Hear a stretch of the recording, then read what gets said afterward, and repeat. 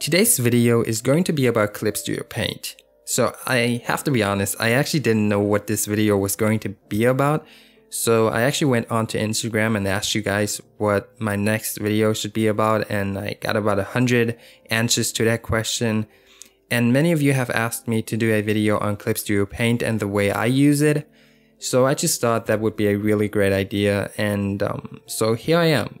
So basically what you see on the screen is Clip Studio Paint, the way it looks when you open it up for the first time. And the first thing you want to do is you want to go to File, New, and this is a screen where you can set up your canvas. And your canvas is basically your paper. So what I like to do first is I like to give it a name, and for this video demo, I would just call it Video Demo. That's really original, I guess. And next up is the width, the height, and the resolution. So basically width and height, it's kind of self-explanatory. I just set it to 5000 pixels by 5000 pixels. It gives me a nice square canvas. And the resolution is really important. So if you ever want to print out any of your artwork, set it to 300 or higher. So next up, you want to click on OK. And from here, I want to show you kind of like an overview of the interface when it comes to Clip Studio Paint, and also the tools that I like to use most often.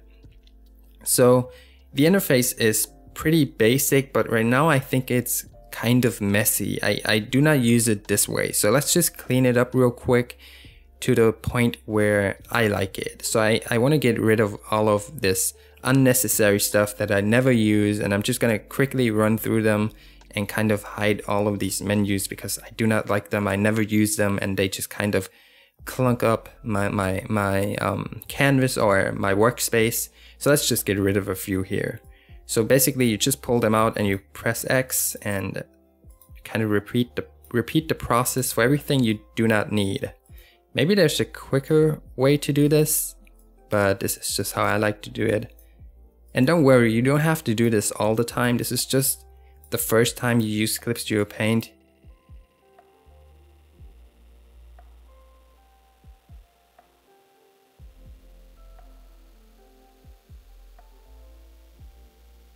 And basically this is how I like to use Clip Studio Paint. I have the color wheel up here. I have some settings for my brushes and my layers. I have my layer palette, and I have my brushes down here. So on the left we have the toolbar, this thing right here. So we have a bunch of different tools. I do not use all of them, but a few of them. For example, I use the brush tools down here, and the blending tool, the gradient tool, the bucket tool, and sometimes I like to use the ruler tool. So the first thing I want to show you is obviously the brush tool. So I have a few different brushes loaded into here. These do not come with every installation of Clip Studio Paint because they are custom made, but you can basically check them out and get them at my Gumroad, which I'll link below in the description. So the first brush is called Pencil. This is my sketching brush. It kind of imitates a real pencil, and it's probably one of my most favorite brushes ever. So it's kind of smooth, and really it has this creaminess to it. So if I zoom in, you can basically see the texture of it, and you can tell that it's not really realistic compared to a real pencil, but it still gives me this texture, and it just feels great when I'm sketching, and I just love it. It's really my most favorite brush when it comes to sketching and doing my first concepts whenever I'm working on a new illustration. So I like to use this brush a lot. Next up is a brush called Hotline, and this basically works the same as the hard round brush that comes with any painting software, but it's again a little bit creamier, and it allows me to blend colors more easily because of the softness of it, but it's still not too soft to the point where it's kind of like an airbrush or it looks kind of fake and washy.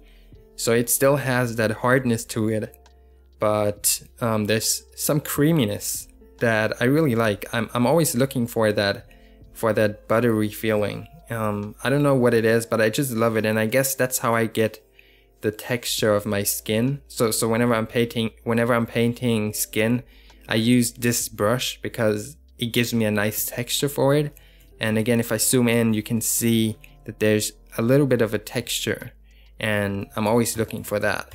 Because the problem is, and this is what I see many times, especially with beginners when they start painting digitally, they use the airbrush too often. And I don't want to talk bad about the airbrush. It really works really good for specific situations. But beginners, they tend to use the airbrush a lot. So they paint almost exclusively with the airbrush. And what happens is their final image is going to be really soft and it's going to look fake. And yeah, you're gonna lose a lot of detail and realism when you're only using the airbrush. So of course, I'm using the airbrush as well from time to time, but I use it a little bit differently. So this was the hotline brush. I like to use this a lot when I'm painting.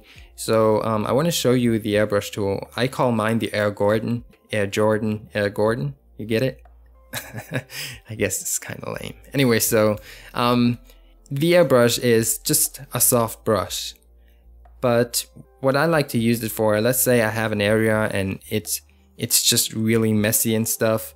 I just take my airbrush, and instead of like painting with the airbrush, like painting a complete image with it, I just like to use it to clean up certain areas to make it a little bit nicer, less messy. And this is all I use the airbrush for. I do not use it for painting in the skin or something. I just like to use it to clean up or to finalize a certain area of my painting, and that's it. Because you can really mess up your painting with the airbrush if it gets too soft. Because if your painting is too soft, it's just going to look really bad. So don't overdo it with the airbrush. You want to find a nice balance between hard edges and soft edges. And I mean, go ahead and study it. Like, look at the masters, like old masters of painting, and see how they've used hard edges and soft edges to kind of make their paintings a little bit more interesting and realistic. So yeah, that's just my 50 cents when it comes to like painting theory, I guess. So anyway, so Bristly Bear is a brush that is also really cool. I like to use it for when I'm painting hair because, I mean, obviously if you look at it, it already gives me like the illusion of hair strands. So I like to use it when I'm painting hair, but other than that, I do not use it too often.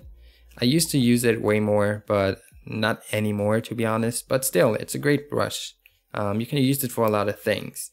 So one thing that I like to do with my brushes, and why I switch them up so often, is because when I'm painting digitally, and this goes like it kind of goes along with the airbrush, the problem is that digital paintings look too perfect or too clean many times.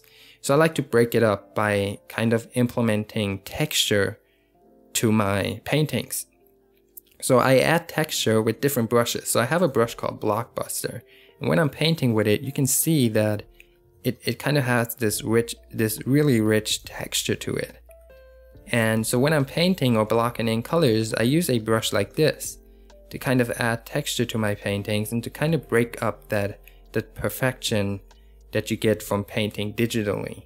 Because I really don't want that clean look. Because if you look at like realistic paintings, they always have texture from the brushes and the different materials and paints.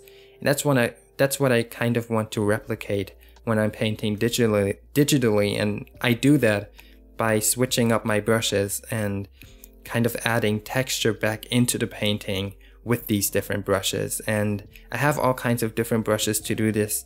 I have a brush called Jitters, and basically this brush switches between your foreground and your background color, and it adds a really nice effect. So as you guys can see, if I press really lightly onto the pen, it paints kind of bluish, and if I press harder onto it, it paints pinkish.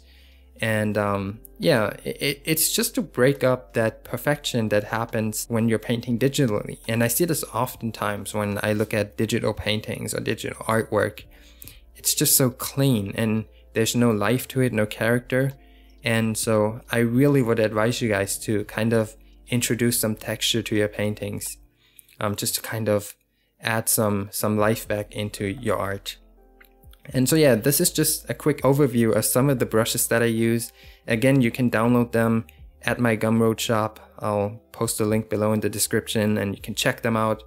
and see if you like them or not, and you can always kind of manipulate them later on to fit your personal painting style. This is what I do all the time.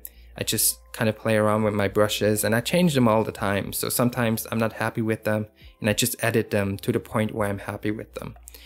So moving on, we have an eraser. I'm not going to explain the eraser tool.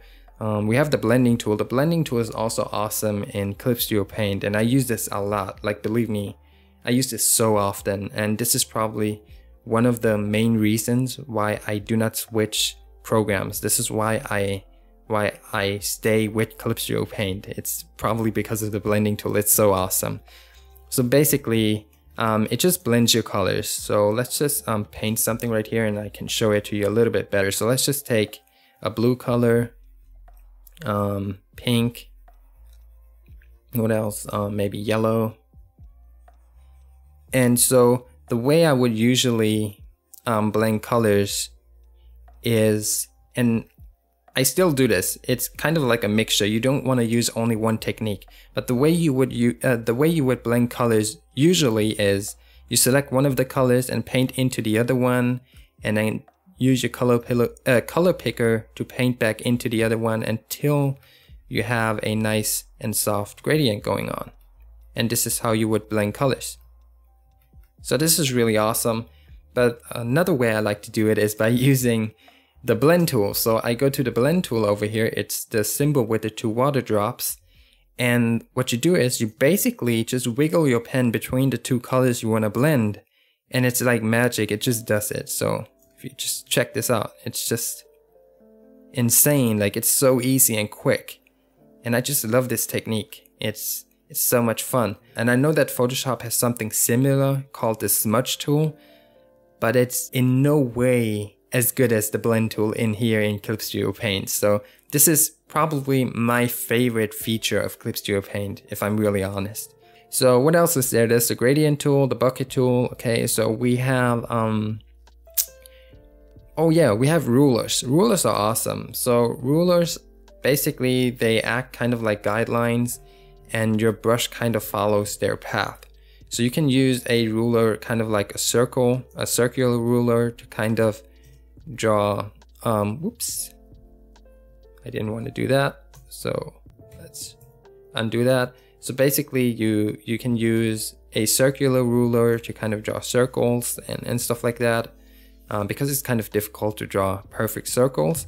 But you can also use a ruler to draw in symmetry, which is even more awesome, I guess. So symmetry, you may think is kind of like a gimmick.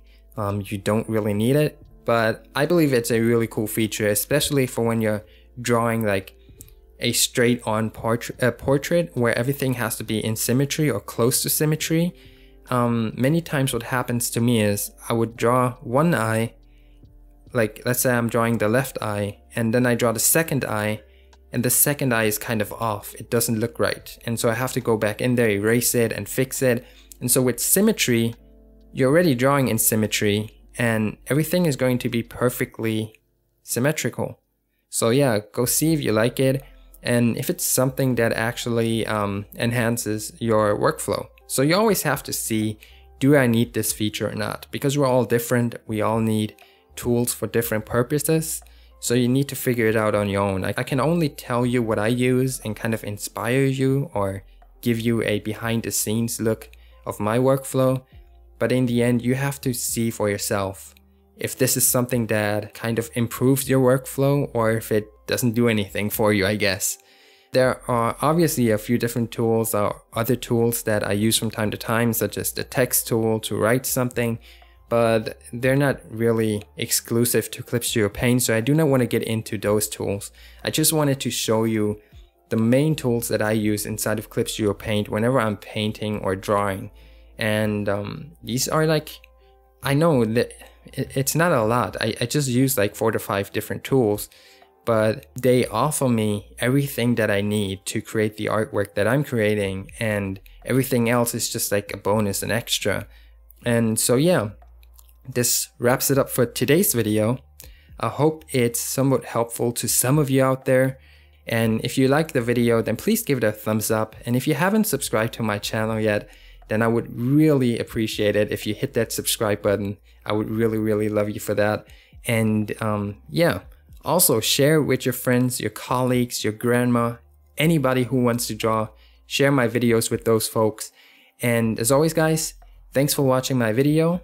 I love you guys with all my heart and soul. And until next time, peace.